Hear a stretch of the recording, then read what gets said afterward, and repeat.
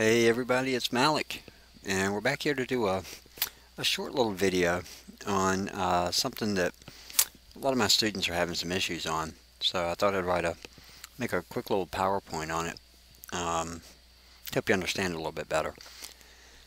When we're dealing with password entropy, we talk about this right much in advanced security and what password entropy is. And if you look it up on Google or whatever, you're going to get a ton of different answers.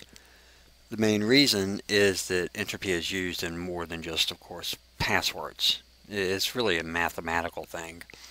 But for this case, we're talking about password entropy. So everybody has probably seen this when this comic came out.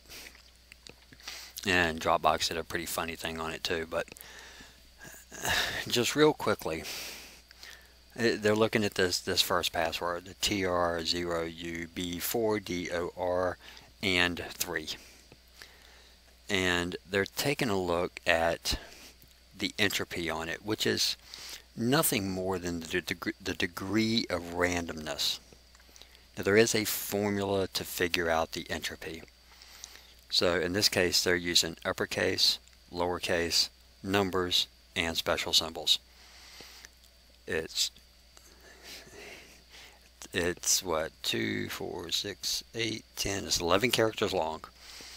By running it through the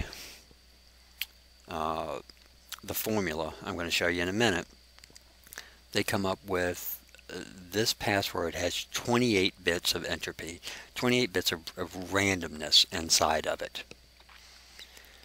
Now, they ran a formula that said, well, if this thing is brute force attacked or dictionary attacked at 1,000 guesses a second, it would take about 3 days to break. So it's fairly easy. 3 days is, I mean, it's still a rather long time, but it's still easy to break. But it's hard for the user to remember because you're dealing with uppercase, lowercase, special symbols, and numbers. Well, they said, well, what if we drop that? And what if we pick 4 random common words? Now, this is where everybody loses this part because it doesn't have it in the comic. These 4 random common words are actually inside of a group of 2048 words, and it randomly picks 4 words. And those 4 words are put together. Well, overall, the length of that passphrase, in this case they're using all lowercase, but the length of that passphrase comes to be 44 bits of entropy, which turns it from 3 days to guess to 550 years to guess. And it's easier to remember. Now, I didn't go as far as trying to prove this thing wrong. I'm not trying to do that. I believe using just lowercase, I would have to check that to see if it does pull 44 bits. It's about 11 bits per word, so that does sound about right. But they do have something at the bottom that I do agree with. Through 20 years of effort, we've successfully trained everyone to use passwords that are hard for humans to remember, but easy for computers to guess. Okay, so let's take a look at the formula and stuff like that. We're going to take a look at the equations. This is how they figure out the total bits of entropy in a password. It is the length of the password, be it 8 characters, 9 characters, 10 characters, 11 characters, multiplied by the logarithmic 2 times the number of possible symbols that you have to use. And when I mean the number of possible symbols, I'll get into that in just a second. You'll see the breakdown. Now, there is some variations here. It does depend on how the word was generated, whether it was done by a human or whether it was done by a computer. But we're going to use the same one. Humans tend to not do very random anything. There's some interconnection between the words we pick and the things we pick. For instance, just very quickly, you know, some of the more advanced brute force attack programs, if it hits the letter H, the first thing it's going to try next is the letter E, because E commonly follows H. So it's going to have some algorithms inside of the brute force attack that's going to help it guess things. So it tries to guess the pattern that a typical human would normally do. Computers can be made not to do that. Very difficult for a human to do it. But we're going to use this for all of them for an even playing field. Okay, let's take a look at the character sets real quick. When I talked about the character sets in the formula, if we're just dealing with digits, let's say your pen, we're just dealing with, 1 through 9. So that really, well, really it would be 0 through 9. I'm sorry, so I should put 0 through 9. That would overall be 10 characters. Now, we do have all our lowercase letters, which are 26. We have all of our uppercase letters, which are 26.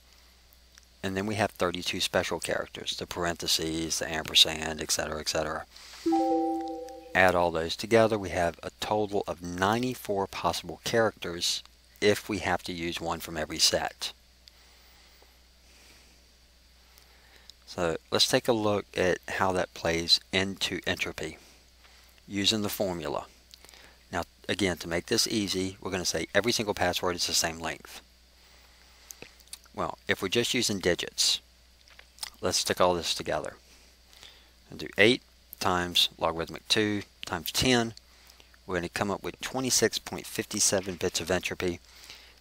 That's roughly 100 million passwords that we can get out of 0 through 9 at 8 digits long. Okay. Well, let's just say, okay, we're just going to do lowercase. Well, it's the same formula, but of course we changed the 10 to a 26. That's going to bump us up to 37.6 bits of entropy, which is about 2.8 billion passwords, because we have more letters to choose from. Deal with upper and lower case. Now we have 52 characters we can choose from at any character spot. That's going to give us 45.6 bits of entropy, which is 53.5 trillion passwords. If we deal with every single character, that's 94. It's 52.4 bits of entropy, which are 6 quadrillion passwords.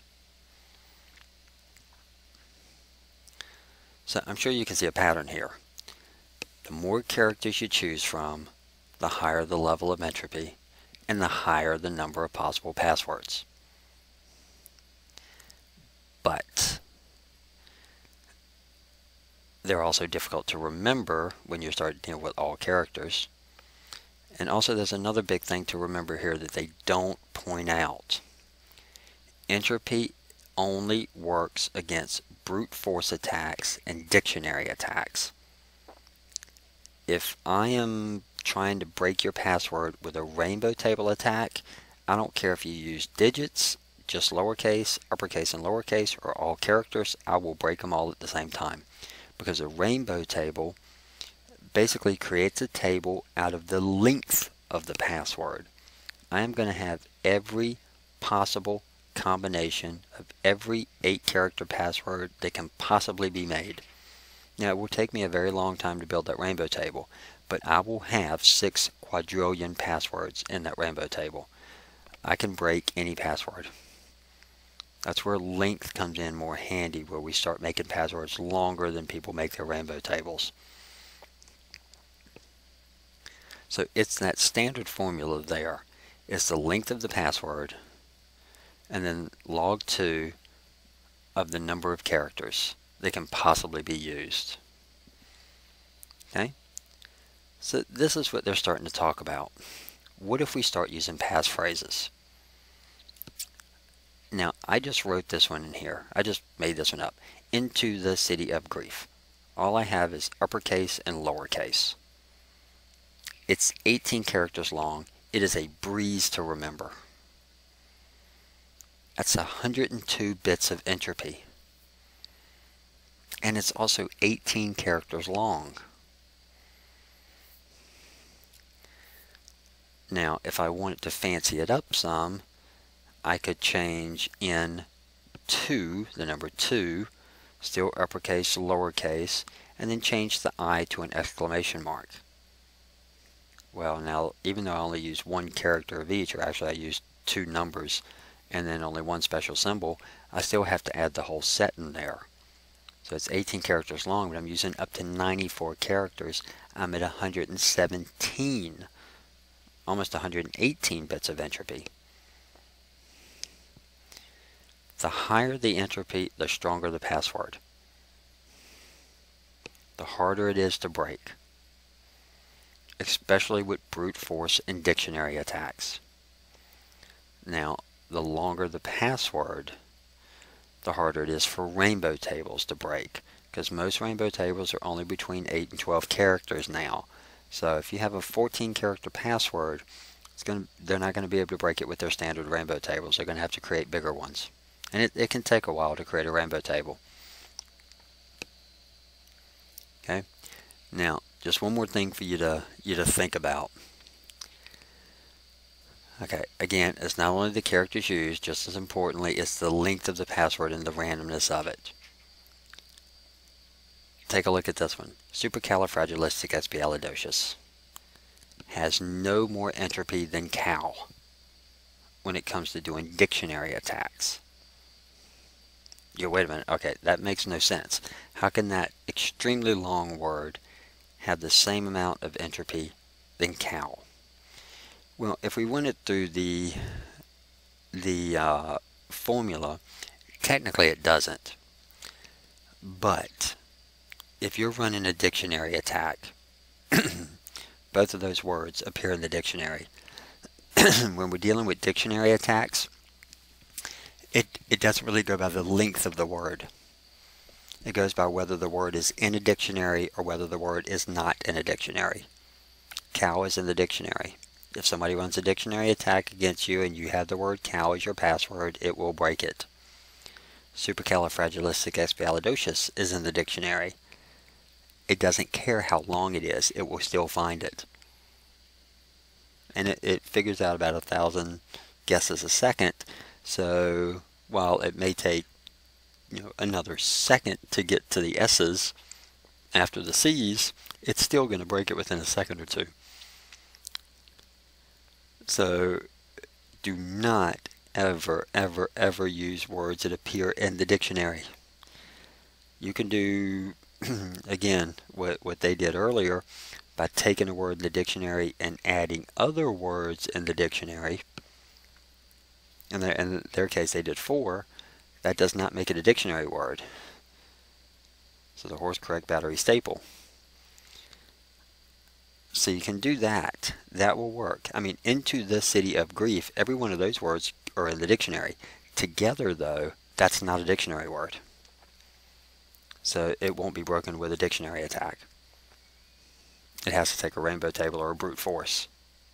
And if I'm dealing with 102 bits of entropy or 117 bits of entropy, they're going to stop it before they break it. They'll never get into it. So start dealing with passwords that are easy for you to remember, but longer. And then slap in a symbol or two that you can remember. We need to start making our passwords much more powerful than what they are now. And stop using the default substitutions. I mean, I did it here. For I did the exclamation mark. For E, I did the 3. For A, you do the 4. For A, you do the at. They're standard substitutions now. They can be found out pretty quickly. We need to kind of, change it up a little bit. But that's what entropy is. It's that one formula, and it's the degree of randomness of the password that makes it difficult for it to be brute forced or dictionary attacked. It has nothing to do with rainbow tables or cracking hashes. It only has to do with that.